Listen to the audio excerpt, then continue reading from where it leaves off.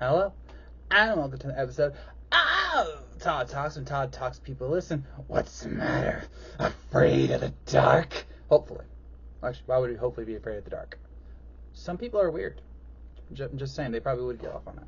But, yeah, I am in a very interesting mood today because we are talking about the death battle between Phoenix and Raven, and I lost again!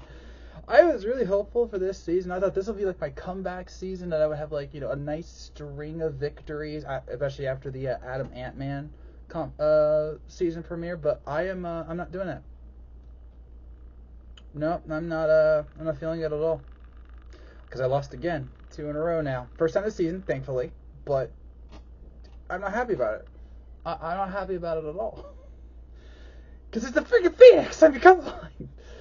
And again, yes, I love Raven and everything. She's been a crush of mine in my younger years, and same with Starfire. But yeah, I guess I just underestimated our dear Raven. So let's break right into it. This is a very interesting fight because I knew by my research that it would be close. I mean, the whole point. They wouldn't have done this fight. They wouldn't have done this fight if it wasn't close. And even Ben mentioned in the recent DB cast, the one that came out right before the episode, that they weren't sure about it at first, but then after using the Twilight Sparkle episode, which now just looks like a mismatch of epic proportions. I mean, they were holding Raven back in many ways during that time. Looking back on it. Because they were like, oh, who has more instant kill spells? I'm like, I'm sorry, how does Twilight Sparkle kill Raven? Like, I rewatched the ending of that episode. It said that they had, like, one-hit kill spells that would counter each other. I'm like, you sure about that? Pony? Anyway. So, but coming into out of the Phoenix one, okay. There's a lot of things that's important to talk about here with the Phoenix breakdown. The first part is that they reference the Avengers arc from very recently. I believe it was either the beginning of this year or really close, because they were dealing with like a whole multiverse full of Avengers headed up by Loki of all people. Long story. And they were like a lot of the panels you saw there, like Captain America saving the Captain America dog, and then Old Man Logan Phoenix Force. That was from that episode. Also, I do apologize if it looks like my face is a little swollen. It actually is. I hurt myself, and yeah, I'm like looking at my face because like, does it look swollen? Yeah, it's a bit swollen, but I'm fine. I promise. I'm allergic to losing in Death Battle. Anyway, so that was an important one. And then the Jean Grey death scene, I was dying laughing at that because, spoilers, in the X-Men Hellfire Gala 2023 issue, they did in fact kill Jean Grey again.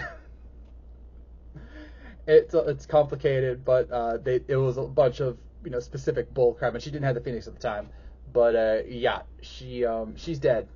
Again, a 16th time. That's interesting. Now, to be clear, some of that 16 was from that one time where Logan, I referenced it before, like Logan had to kill Jean multiple times to weaken the Phoenix Force. So like it's not as big as you might think it is, but still it's a lot. I love that they did that. They did not have to do that, and that had to be like a last minute edit because it happened literally last Tuesday, Wednesday. So that's hilarious to me. I absolutely love it. But coming out of that, they're talking about like the Phoenix Force stopped an omniverse of destruction, and it's fought Galactus and Necrom, who I referenced in my preview, and I'm like, how is Raven gonna counter all this? And then Raven starts coming in. I'm like, I'm worried about Jean. Oh man, because as they wisely noted in Death Battle, and I'm guilty of this in many ways, when we see Raven fighting alongside the Titans or the Justice League or whoever, we see her at her most restricted. We don't think of her as a universe destroyer, as a multiverse destroyer, as someone who can like destroy your soul without much of a thought, or fighting as a ghost. We think of her as Azarath, Metreon, Zinthos, or the girlfriend of Beast Boy. Love that Boomstick called that out, because DC are total cowards. They won't do horror Ivy in mainline canon. They'll do it everywhere else. They won't do it in mainline canon.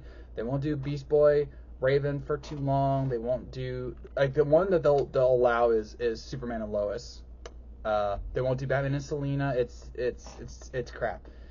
Marvel's just as guilty, just to be clear. I mean, just look at Jean Grey and all her lovers. Like, ugh. But we don't think of Raven as this, scion of power outside of just what we see regularly from, like, the Teen Titans cartoons and most of the comics. So seeing her unleashed is a rare, very rare thing, and I am guilty of, I'm not thinking along those terms, because sometimes it is easy to forget that when you're doing a death battle, all the restrictions are gone. Batman can kill, which he's killed in the past, I'm just saying. Superman doesn't have to hold back. Goku's at max power level, whatever that is, et cetera, et cetera. These are them at their peak, and when you deal with that, you deal with, seeing them in unfamiliar territory, including Raven as a ghost beating the Phoenix. Now, for the battle, I was actually very impressed with how they handled this, not just in terms of music. The music was really great, but they showed the scale of it all. They entered the mind space, they entered the white hot room, which I knew the moment they entered the white hot room that Phoenix was going to lose, because you saw Raven, like, shoot something into the room. I'm like, what did she shoot into the white hot room? And oh, by the way, I definitely did not see that page of the Phoenix losing in the white hot room. Everything I found said that she was invincible in that room, so I don't know what that green tiger thing was in there. But like, they took it to mental battles. They went Dark Raven, they went Dark Phoenix, they went Soul Raven, they did White Phoenix of the Crown, blah blah blah blah. They escalated. They escalated a lot, and it really worked in its favor right up until the end. And the shot of the Phoenix flame going, that was really clever, and it made me so mad. I can't believe I lost that fight. I mean, and to be fair, some of these fights were really close. Obito Vader, Adam Ant-Man, and now Phoenix Raven. It really came down to how well do you know the lore. Like, I didn't know about those rings that she used to destroy Trigon's soul. I did not know about that. I know she had beaten Trigon, but I did not know about that. I didn't know she had a sword. When does Raven have a sword? They didn't show that comic panel.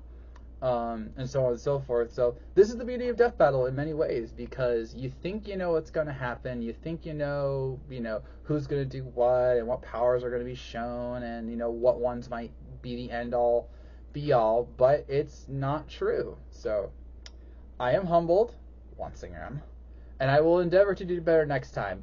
Or will I? Because you might be wondering, Todd, if you're so mad about losing Phoenix Raven, why are you smiling so much?